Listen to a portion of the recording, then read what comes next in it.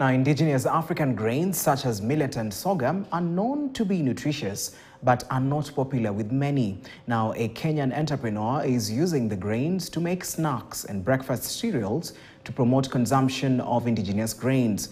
Juma Majanga reports. At her home-based factory in Nairobi, Dora Momanyi is making popcorn snacks using indigenous grains.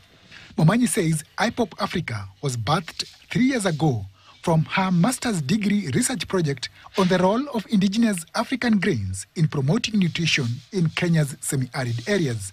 Today, Momanyi purchases grains such as yellow indigenous maize, millet, sorghum, and brown rice from smallholder farmers. She converts them into snacks to provide consumers with convenient and healthy snacks that are rich in nutrients and free from oil and gluten. What IPOP is trying to do is to reclaim or bring back the glory of the traditional millets and sorghum. What we basically do is we transform these indigenous grains that are climate smart, remember, because now we are talking about climate change everywhere.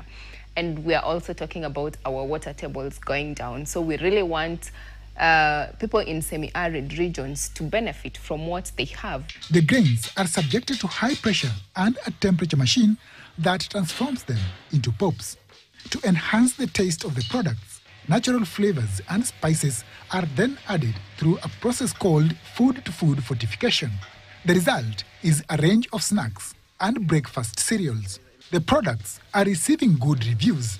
Brandon Wayaki, a student at the United States International University Africa in Nairobi, is a consumer of the snacks. It's a nice snack. Like you see, people love maybe taking popcorns when they're going for movies. So this can be like a nice alternative to popcorn.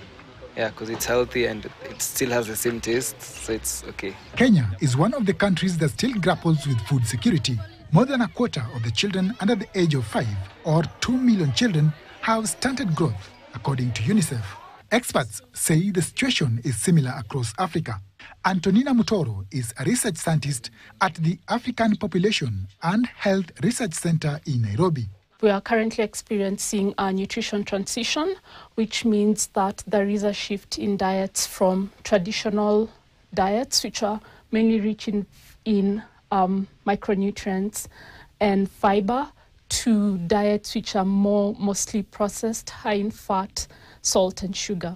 So as a consequence, you find that there is an increase in non-communicable diseases such as diabetes and hypertension, as well as obesity. To help address climate change, which is one of the factors affecting food systems in Africa, IPOP Africa has come up with a One Snack, One Tree initiative, where the company plants a tree for every product purchased. Momanyi says her goal is to revolutionize the snack industry and foster environmental sustainability. We are also looking at a population that is getting educated more and more, and we are seeing a change in consumption patterns.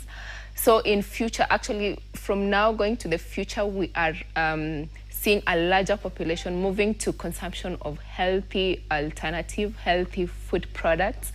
And that is the niche market that we are trying to venture into.